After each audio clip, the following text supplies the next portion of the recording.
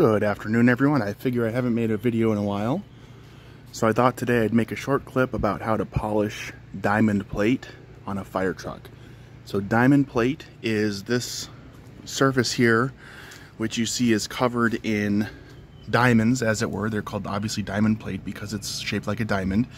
Diamond plate is usually aluminum, and I know for a fact that this is aluminum, although I understand it comes in stainless steel as well, but that's typically not as common. So I'm going to do a small section today just to kind of walk you through the process. And I'm actually going to do this section down here right below the operator's panel. So as you can see, look up close at this, you can see that this is probably the worst section out of the entire truck. And the reasons for that, I think, are probably threefold. One, the truck has never, I don't really actually think the truck has ever been polished before since it was new, based on the condition of the diamond plate. Two, this is a very strange area. As you can see, it's here below the operator's panel. It's kind of tough to reach. And three, my understanding is that the city of Cedar Rapids, Iowa, where this truck came from, has pretty hard water, and so as you could imagine, 25 years of drips and dribbles have led to all sorts of deposits and corrosion and that type of thing. And you can see here even some of the steel on the panel has corroded as well. But we're not going to worry about that today. We're just going to worry about the strip of diamond plate right here. You might be wondering why this step is covered up in paper. This step was also extremely rough, and I spent probably way too much time polishing it, like maybe over an hour. And I really would like to keep it nice while I work on these other areas around here, so I decided to cover it off with some masking paper and to try and keep chemicals and other things like that off of it. So the products I'm going to be using today are from a company called California Customs. They sell their goods, from what I can tell, mostly on Amazon. I'm going to be using two products. The first one is this aluminum deoxidizer. And I've actually put the aluminum deoxidizer into a spray bottle so I could apply it easier.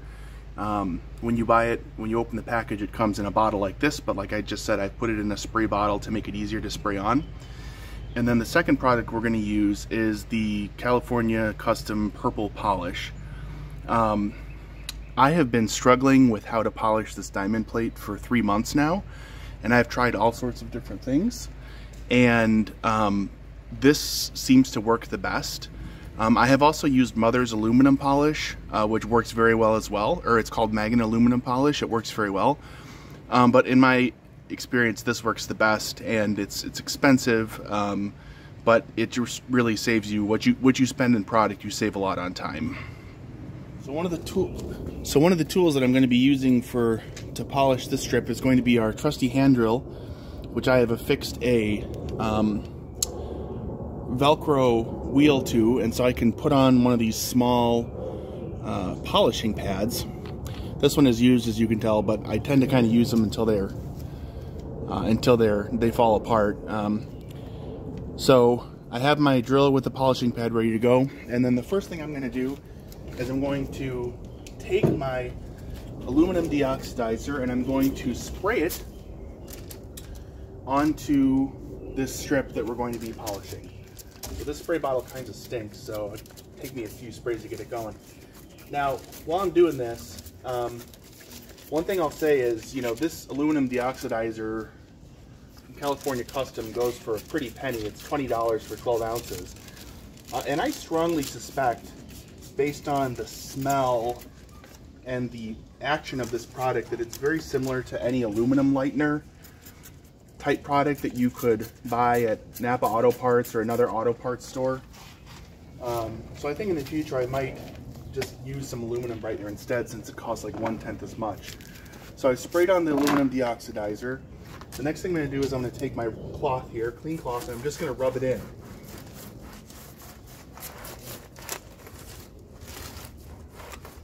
Going to rub it in, and what this does is it loosens any oxides or any other junk that's stuck to the diamond plate aluminum. in preparation for the polishing.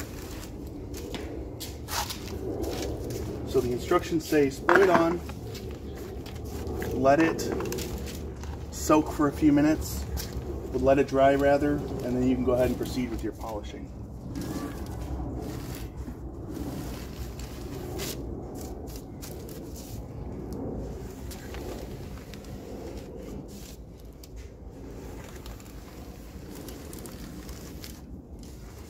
Now the other thing I want to mention is that this is, like I said, this diamond plate is in very bad shape. I will never expect to get it to look like new, and honestly that's fine, because really this fire truck is not a, it's not a trophy winning showpiece.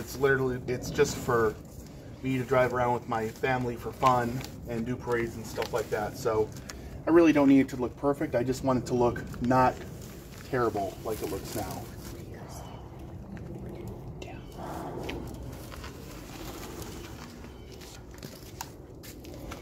So if you take a quick look here, you can see the overspray. See some of the overspray landed over here and caused this aluminum to turn white.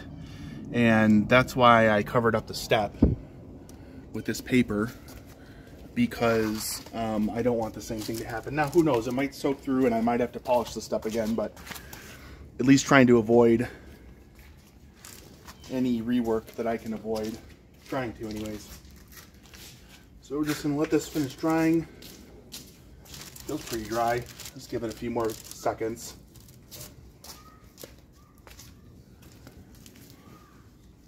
So the next thing I'm gonna do is get our purple metal polish ready to go. Shake it up. It tends to separate after it's been sitting for a while. I'm gonna shake it up, and then I'm gonna put some pretty good dollop on my polishing pad here. And then I'm gonna try and distribute it a little bit along this line. And then I'm just gonna start polishing, and honestly there's no secret to this. I mean, it just takes a really long time. And heck, just be ready for it to take a while.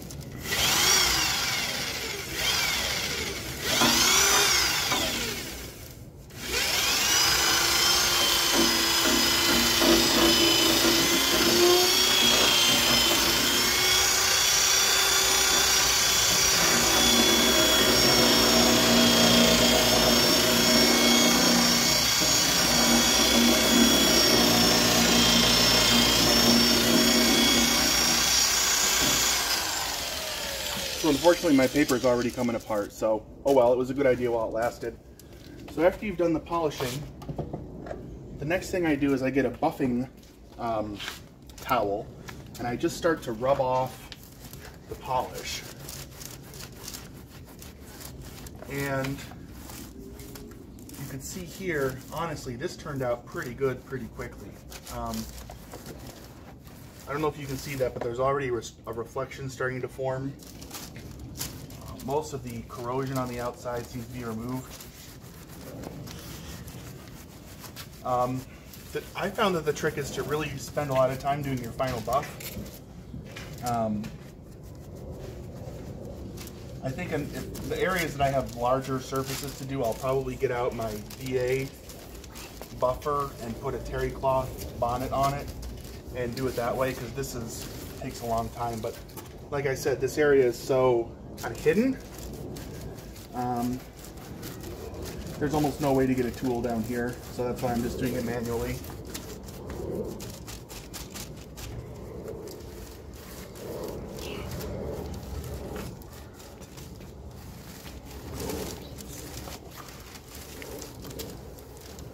Alright, so this is looking pretty good already. So for comparison, you can see down here, this area here, this is really what it looked like before. And then over here, looking much better. In fact, if you look closely, you can kind of see the reflection of the camera.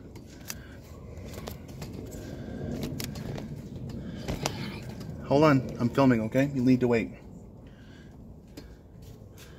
So we got before and after. And I'll probably go back and buff this again, just because I think we can get some more shine out of this. But as you can tell, it works pretty well. So let's just go into time-lapse mode here and finish the rest of this strip, and then we'll show you the results at the end.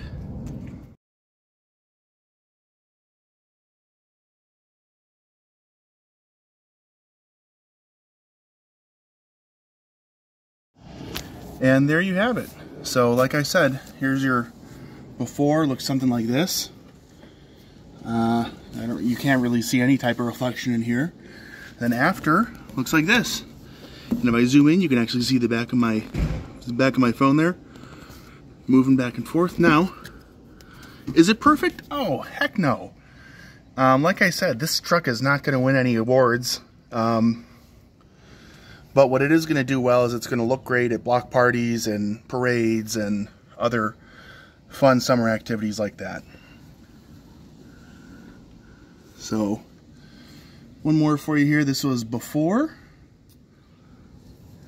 and after.